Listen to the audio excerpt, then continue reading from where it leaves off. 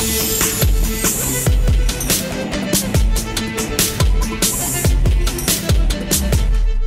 what's up, everybody? Welcome back to Call the Damn Leads, the show by sales professionals for sales professionals. I'm your host, Drewbie Wilson. With more than 2 decades in sales, I've been through it, seen it, heard about it. Now I'm bringing it to you, my favorite people on the planet, the sales community. Because let's be honest, this is the greatest career there ever is. It doesn't matter what personality you have, what background you come from, you can make a life in sales. And today's guest, someone who is no stranger to that. I'm very, very excited to hear more of his story. He's my new friend, Mr. Rob Giardinelli. What's up, brother? Drewbie, I am so glad to be here, and I cannot wait to talk, wait and talk and chat with your listeners. So this will be really fun. I am very excited as well. I know we got connected before today, and I really want to know, man. Bring us your hot and heavy sales story. We got to jump right into it. All right, so I've got two. So one is more a traditional sales story, and one is more a social sales story because, anyone who's in nonprofits, if you have nonprofit development professionals as an audience, it'll relate with that too. So my craziest sales story was I was in Vegas, so no story ever ends well there. And this was, probably 12 years ago or so. And there was a bet that our most senior salesperson, he was like an executive director, not quite a VP, that was there, made with one of the sales reps, and he lost. And the bet was, and it was like 42 degrees out because it was like January, the loser had to jump in the pool with their clothes on and not go in and get changed for the rest of the night. And the executive director lost, did a cannonball in the pool, did not have a drop of alcohol all night. So he did that completely sober, got out of the pool and was a trooper and stayed, another probably hour or 90 minutes or so. That's my sales conference story. My craziest sales story was I went to an auction once where they were auctioning off a fur coat, and one of the patrons got up onto the stage and took the fur coat off of the model, put it on themselves, stole the microphone from the auctioneer, and commandeered the auction. Did they buy the fur coat at least? They wore it the rest of the night, kind of like, if anyone's seen 16 Candles, I don't know how old or not old your audience is. It was kind of like that woman who cut the hair off of the back of Carolyn's head when her hair was in the back of the door. It was kind of like that. Very awkward, and yet you just run with it because they're like, what do you do? And, I think this is why I love sales because I've been to, a couple hundred conferences at this point in my journey, and there's so many funny memes and conversations and stories we won't tell for the sake of the parties involved, especially the ones in Vegas, you crazy characters. That town is just... Vegas is Vegas, but sales professionals and entrepreneurs in particular, there's one meme that I share where it's like day 2 at every entrepreneurial event, and it's a guy outside in the garbage can with his head just buried. Because, you guys, you get out of your comfort zone, you get away from family, friends, and you go crazy. But what I loved about your story is that it was the executive director. He lost the bet, owned up to it, didn't even need the alcohol, said, you know what, a bet's a bet, I'm a paying man, and I bet that guy has gone on to close tons and tons of business just because he honors his word. And Absolutely. That's something I think is so powerful. Absolutely, and I think he's even sold a company since then. I'm not in touch with him anymore, but, other than, through the online stuff. And I believe he's, been an executive, sold a company, and is on to his next one. So he was quite an effective sales guy for sure. And so I'd love to know, Rob, tell me more about kind of how did you get into sales to begin with? I know you said you've got, several decades of experience, but what was it that got you into sales to start? So what got me into sales to start was I actually began my career in the tech industry in the year 2000. So it was a completely different world than it is today. And I'm more of an introvert, and I was a brand manager. So basically I was like a merchandise manager. So I had a series of product lines in the networking space and the wireless space. And I managed the vendor relationships with those. And the folks that called, and I work for a technology distributor, it's now called TD Synnex. It used to be called Tech Data. I did that for about 5 years, and one of the manufacturers, and I was living in Florida at the time, and one of the manufacturers I was working for had an opening in Austin. So I wound up taking that job and moving out to Austin and doing kind of more of a true outside sales role as opposed to before, where I was an internal employee I was there every day. I did the business plans. I managed P&L. So I understood all the basics of business. So it was really an excellent training ground for me to be a salesperson. And what's interesting about that type of sales, indirect sales is very different from direct sales, because indirect sales requires, I don't want to say it requires more business acumen, but I think it definitely requires a little bit more organization and patience, just because you're not necessarily in control of all the sales, because you're selling to people who are selling to the end customer. So you don't really have as direct of a stake in that, insofar as you can only do so much influencing. Whereas if you're the actual person calling on the account, you have a lot higher level of influence, when you have that luxury and that good fortune. And what I love about what you kind of mentioned is how you went from, internal employee to being a sales professional. And there's so much nuance to how that can transition. And what I loved was you came in from the service perspective, like, hey, I'm here to service and help and do these things, and then made that transition into sales. And I'm a believer that if you can do well in service, you can do phenomenal in sales, because it's just the way that you build relationships and the way that you lean in, and you just operate a little bit differently because you care about customers. And if you've ever been yelled at by them enough times from a service standpoint, like, you realize you don't want to be in that position again. So Rob, what would you say, over the years, you've kind of made your sales superpower? What's that thing that you do that you think is kind of different than everybody else? I think people have the misconception that all salespeople are raving extroverts and they're all the life of the party and they, backslap and glad handle everybody. And that's not true. I would say, 70% of CEOs are introverts. So a lot of people who get to really successful places are more introverted. So I think my superpower is that I listen, and extroverts can listen. And it's, it's one of those things, especially if you've got anyone who's more of in an executive role that's listening right now.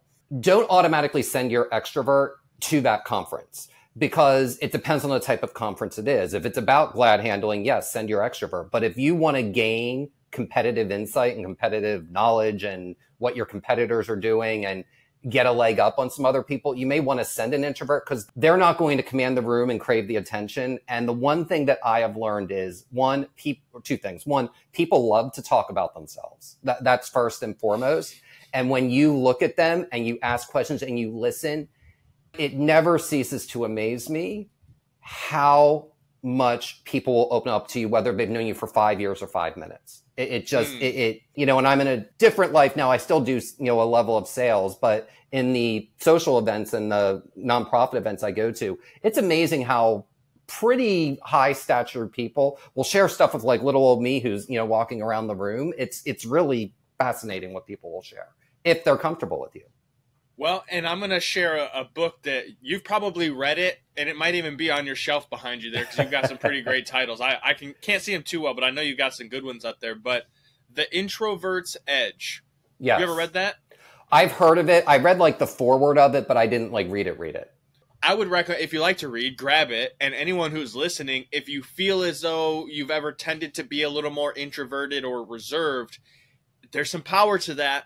Understand that silence is powerful, and the ability to be an empath and to listen, it puts you in a different atmosphere of ability when it comes to sales and service. And I also I think it's important when I try to send people to events or when I go to events, I'm a little more introverted myself. I can play the extrovert. Don't get me wrong. I've learned to develop that skill set, but at heart, I'm an introvert. I like to do me. I'm kind of a behind the scenes guy. I always try to pair up with an extrovert, though, because you can, if you can find someone that you're close with that knows your style and your vibe, they'll go out and do all the glad handing, and they're going to be the one that's like, oh, I'm just here to shake hands and kiss babies. You got to talk to Drewbie. That's the guy with the answers, and there's a power play that you can use there. So I like to share that, because that's something that I've used effectively, is pairing up with more of an extroverted person and letting them kind of play that part, and then sitting back and being the more reserved person. And so, Rob, I would love to know, as you transition out of the sales stuff and kind of more into the nonprofit side and what you're doing now, how did that happen? So, my now husband runs a luxury lifestyle magazine for the state of Texas. So he not only do we go to events in Austin all the time, but also events in San Antonio, Dallas, Houston, which, we initially connected because you lived in Texas for a period of time. Yep. So I had been in sales about a decade at that point, and this was before the infamous pool incident. So it was one of those things when I came home and said it, I for once had the shocking story. So what I realized though, because for about 5 years, and I did national, regional, and global roles. So I would be traveling to God knows where all week, every week. And then I come home, I have to throw on a suit, throw on a tux, throw on a whatever, and go to an event or go to a gala. And the longer I did it, because there's something, when you're going to an event that raises $1 million, there's a lot of really effective sales techniques that you see. There's a lot of really effective relationship building techniques that you see. You see the power of emotion, and I don't care how technical or data driven your product is, there is always going to be a level of emotion in anything that you purchase or buy. But the more of it I was going to those, when I had to go to a business meal, when I was in the tech industry, it got increasingly painful. Like to the point where the last year, if I was in New York for meetings for the day and I knew that there was a dinner after, in fact, I purposely stay in Philadelphia or Boston so I wouldn't have to go. Because when you walk into a room and everyone they're on the same page, and you can tell when organization's on the same page, there's just a lot of power in that. And a lot of people, and I think most salespeople can relate, they'll get invited to a business meal or they'll go to a conference and they have no idea why they're there. They have no idea what their objectives are. They have no idea what their goals are. It just creates this really boring time. And yes, you may get a really nice fancy meal, but there's more to life than a nice fancy meal. There's people in your life that you care about that you probably rather spend your time with. And there's only so many times that you can do those nice $100 steaks before it really kind of gets a little boring. So the longer I did that, the more painful it became. And then after about 5 years of doing that's when I transitioned out of tech sales and navigated into this world full time and really made going to events kind of my career and my passion. And I've gone to over 2,000 now in the last 15 years. I appreciate you sharing that, because I find that when I'm working with professionals, there's kind of phases that you go through. You start as an employee. You're like, all right, cool, I'm going to go and work and I'm going to sell stuff for someone else, and I only got to show up and do what I do, and I get paid to sing and dance and whatever. And then you might transition up to like a leadership role or kind of stepping into being that entrepreneur, and you progress through the process. And you're right, at a certain point, the $300 steak dinners that you could have went and spent $50 on at your local favorite place where the atmosphere is better and you don't listen to people bragging about how great they are and all the things that they've done. And don't get me wrong, there's a time and a place for that. I Absolutely. understand there's nuance, but what I love about that transition is there's a lot of people right now that are in that spot. Yes. They're miserable where they are, even though they're making, $100, $200, couple $100,000 a year. They've got the benefits or whatever, that comfort. It's strangling them. And it's actually preventing them from stepping into the thing that they're truly going to be the greatest at. And I can see that in you. I can see where you've been like, that passion for what you do now is so much different. And what I love about it is that raising money is not easy. You ever call and ask somebody to donate $20, $30, $50,000 or to sponsor an event? It is 100% different kind of sales than calling to sell someone a product or service that they actually want. Because you can only tell somebody that it's a tax write-off so many times. Yeah, they know it's a tax write-off. That's why they're making big donations.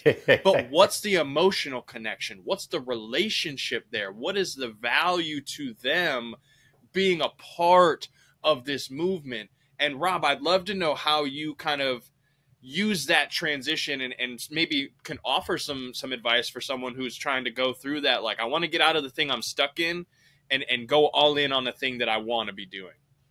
One, you have to acknowledge, like you said, you have to acknowledge that it's scary because you're giving up something that's comfortable. You're kind of giving up, I don't want to say something that people envy, but a lot of people don't have. People are always envious of what they don't have. So for a lot of people, the grass is always greener on the other side. So there's that level of envy there. So just acknowledge that it's going to be scary as you transition out of it.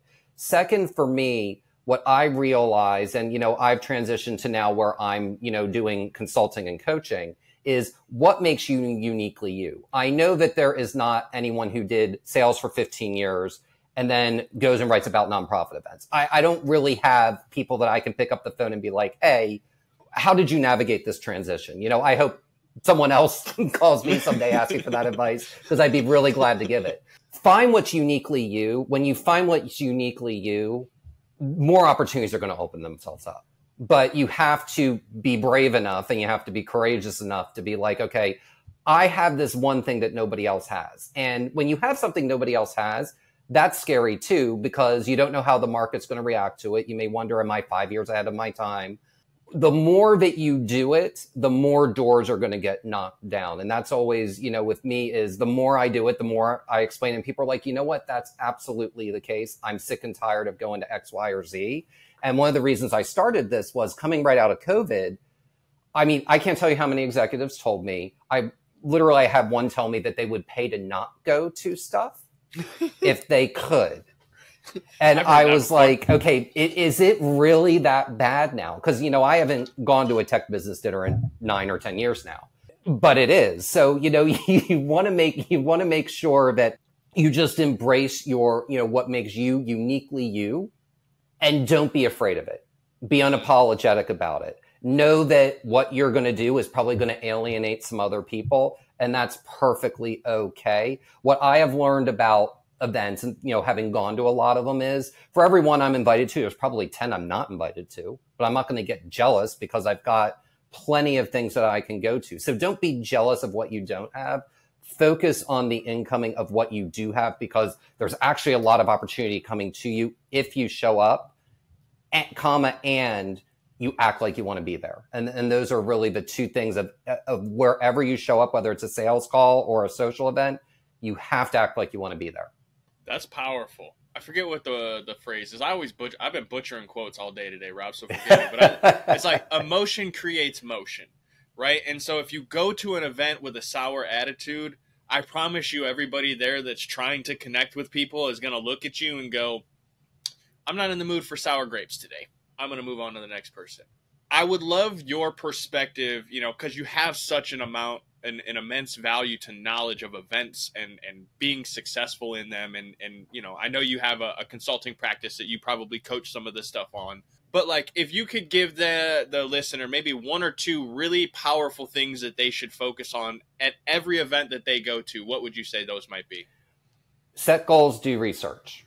Set goals, do research. Can you expand on that a little bit? So when you set goals, I always say that goals there's 3 types of goals. There is confidence goals, there are purpose goals, and there are joy goals. And whether it's business or personal, I've never known a successful salesperson who didn't in some way bring some personal in. So you need all 3 of those things. So if you're going to an office Christmas party and I'll give you a good example. When I was in the tech industry, I managed a company called Nortel Networks, and they were a big dominant networking player until like the late 2000s, and they went under. But every year we did these cookie tins that were chocolate covered Oreos, and people would go crazy for them when we would have them at an event. So if you arrived early and on time, you would get one of those cookies. If you showed up late and you weren't paying attention, that can be a goal. That goal is going to make you really happy because you're going to get to have this wonderful thing to eat. So it's not just about business. So the people I work with, I always advise in the beginning, do 3 goals and do 1 in each lane, because you want to create a level of happiness for being there and something to genuinely look forward to, especially if events are painful. That's a way to find something that you can look forward to. If you got, an invitation that said that the signature cocktail is going to be your favorite whiskey, get there on time so you can get that signature cocktail so that you have it in hand, and that will make you feel more comfortable. So joy is really, joy is any one of those things. Confidence is doing something that's outside of what you would normally do, or something you haven't done before, or something you failed at before. And then purpose is getting a contact, getting information, getting those things so that you can come out of that event thinking that it was worthwhile for you to attend. So those are really kind of the 3 lanes that you would want to do and work with where that's concerned. Those are great. And I don't know if you noticed, I've been taking notes over here, Rob, because I'm a continual student, right? I love to learn every single day. I'm like, I'm going to take a little of this. I'm going to take a little of this. Ooh, that's good. I like that. And so it's no surprise to me that with all your experience and all the knowledge that you've poured into us today, that you got into consulting and helping others on this path. So would you mind telling us a little bit about like specifically who you work with, kind of how you help get them dialed in? So I work with really all client-facing professionals. And the reason for that is, because I know that a lot of consultants, they'll do a really specific niche. With Sure. what I do, the problem is that if I only worked with one type of person, I wouldn't be paying attention to all the different dynamics that are out there. Because the thing is with events, you're dealing with human beings. So you may be a salesperson, and you may be because someone got sick. And I think all of us have been sent to something at the last minute where they got sick, and it's a marketing conference. And let's say you get stuck in a marketing analyst meeting, which may be a bunch of introverts, and you're an extrovert. You want to make sure that you're around as wide a range of people as possible. So really what I do with client-facing professionals is we work on various conversation topics, things that they feel most comfortable with, and we lean into those things so that they feel comfortable talking to anybody. And that's, what I do on an individual level. And really, I would say it's from mid-career, to executive that I work with.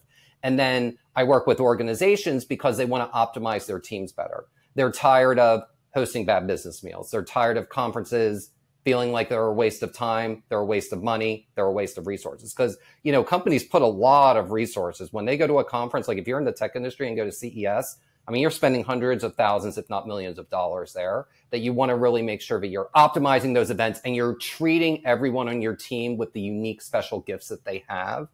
Because the thing is, and I'm a believer, treat everyone with kindness, treat everyone with dignity, but how you go about that, people are going to respond to different things. And as the good organizations and the ones I work with know, I want to send certain types of individuals to certain types of events because it's going to give ROI and it's going to allow that employee to grow. And when you can do those two things, you wind up with a better company culture and you wind up with more morale because everyone's seen as having different skill sets and not the traditional, oh, they get to go to this event all the time. That's really cool because they're the most boisterous person on the team.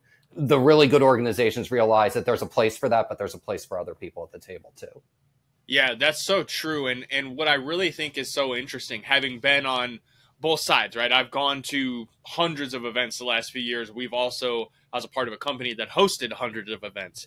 And what I will tell you with 100% certainty is whether you are a guest or the host of an event, there are systems, there are processes, there are things that you can follow to make it a little bit easier on yourself. I promise event day will always test you, whether you're a guest or a host. There will be a million different things that come up and throw you for a loop. But I know working with professionals, having some folks in your corner that have gone down that path, who have done those things, it'll save you a ton of money.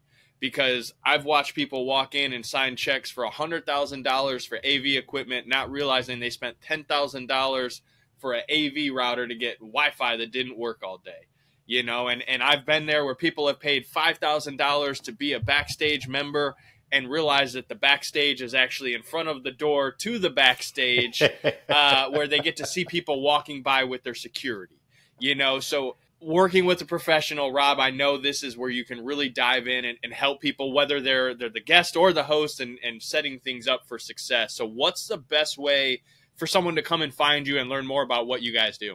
Well, I'm glad you brought that up. And I do want to say one thing before that. And that is that I have separate host and guest curriculums just because what's expected of either, and I'm glad you brought that up, are very, very different things. And I would say 75% of the people I work with, they go through the guests first. I kind of make them, unless if you've come and you've chaired $1 million event, I know that we may be able to bypass that. So, I wanted to make sure to highlight that. But people can find me at eventmindset.com. They can download a free cheat sheet there. It's called 6 Ways to Gracefully Exit Any Conversation. So there's ways to do that nicely and politely. It's more of a high level one. It's people that I work with more specifically and more closely will get into more tactical things about exchanging information and all that. But it's really just about exiting a conversation when you feel that it's run its course, so that you know that when you're at something, don't find that one person, find lots of people. You don't need to grab onto one person as a crutch. That's how you build confidence, and how, me as an introvert, I know now I want to talk to 10 people if I'm at a cocktail reception for an hour. I don't want to talk to one. And that's, a really important thing with growth. And with that comes more opportunity, because you're going to talk to 10 times the number of people. That can come with that 10 times the number of leads. Well, and you know what? I will agree that I think the ability to exit a conversation gracefully is important on both sides, right? You should be a great guest, and you should know how to exit a conversation, like reading body language and seeing this person's trying to move on and you don't want to be rude. Like, there's so much nuance to that. And as a host, wanting to talk to as many people as possible without them feeling brushed off or thinking that you're a jerk because you only said hi to them, but they don't understand that event day is crazy. There's a lot going on. There's a lot of nuance to that. So I think a cheat sheet on how to exit a conversation is fantastic. I, for one, will be going to grab it. Remind me where I can check that out. Eventmindset.com.